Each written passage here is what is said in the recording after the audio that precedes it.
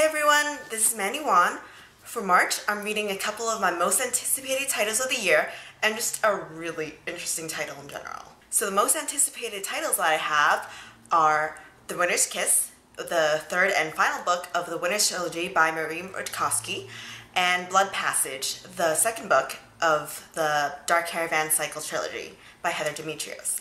And that's all I'm going to say about them because of spoilers.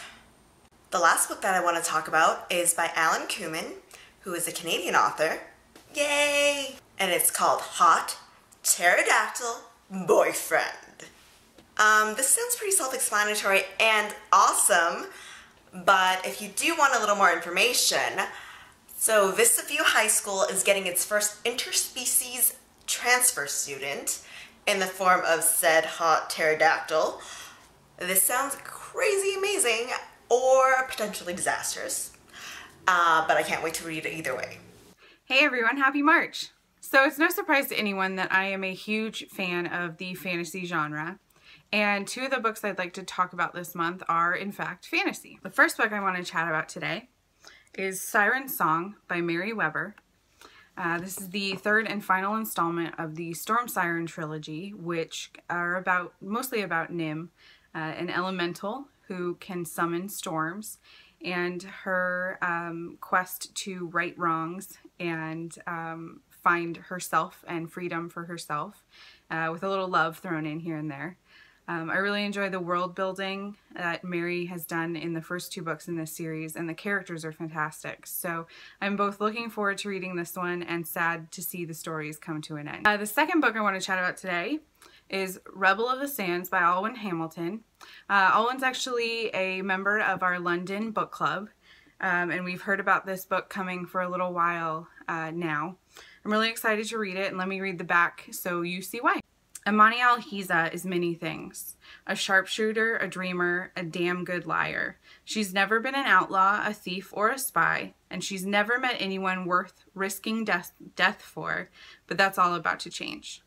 The final book I want to chat about today is The Serpent King by Jeff Zentner. This one is not a fantasy.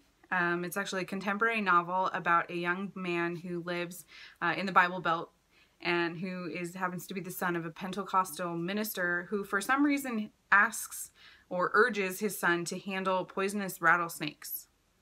So I'm not entirely sure why, but the rest of the book seems pretty interesting. I think it'll be one of those finding your place in the world outside of what your parents expect from you or outside of what your parents are pushing you toward. Looking forward to it. Hey y'all, Sarah here. I'm ready to march forward, get it, with two books this month. First up, we've got Map of Fates by Maggie Hall. This is the sequel to The Conspiracy of Us, which I just reviewed. I'm about halfway through this sequel and I am loving it so far. If you thought that our heroine got to experience a lot of international locales and like exotic adventures in the first book, well, this sequel double, maybe even triples that. It's super fun, and I'm already sensing an increase in sparks between Stellan, who was my personal favorite in book one, and our main heroine. And I can't wait to find out what happens in the second half. Next up is The Great Hunt by Wendy Higgins. This is a retelling of the Grimm's Brothers' The Singing Bone, which I'm not familiar with, but I do like the Grimm's Brothers, and this synopsis on the back got me super intrigued. I'll read you guys a little bit of it.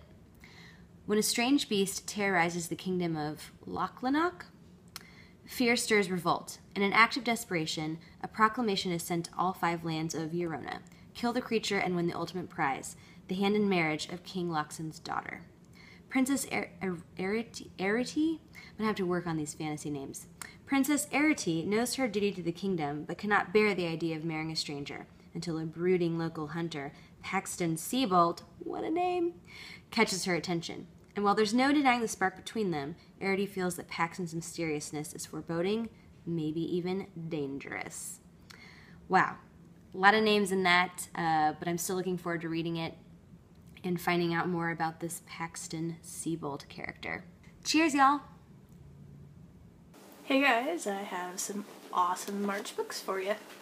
First off, picked it up just because of the title, Save Me Kurt Cobain by Jenny Manzer. So what if Kurt Cobain is still alive and he could be your father? That's what our girl Nico is wondering when she finds her missing mother's stash of Nirvana memorabilia. Now, Nico's already obsessed with Nirvana because her mother was, and because Nirvana is a really good band, let's just put that out there. And she's determined to figure out why her mother disappeared without a trace.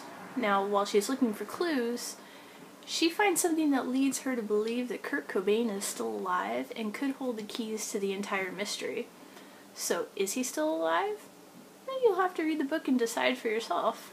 Boy, don't we wish. Second, got some historical fiction by Kat Winters. It is The Steep and Thorny Way, and it's 1923 in rural Oregon, and Hannah Lee's father was killed about 1.5 years ago. Now, his killer just got out of jail after serving 18 months, but he swears up and down, still, that he's innocent. Meanwhile, the townspeople are swearing that her father is still haunting the roads and on the loose like a restless spirit, or he is a restless spirit. So, could his real killer really still be on the loose? That's what Hannah Lee has to find out. And finally, I am so excited about this book. It is A Tyranny of Petticoats, Belles, Bank Robbers, and Other Badass Girls by Jessica Spotswood. We've got some FYA faves in this anthology, like Elizabeth Wein, Marissa Meyer, Marie Lu, and Leslie Walton. But more importantly, it's historical American fiction about some seriously diverse and badass ladies. We've got settings everywhere from Alaska to Chicago to DC. There are ghosts, there's magic, some ladies cross-dress, but most importantly, all of these stories are really good.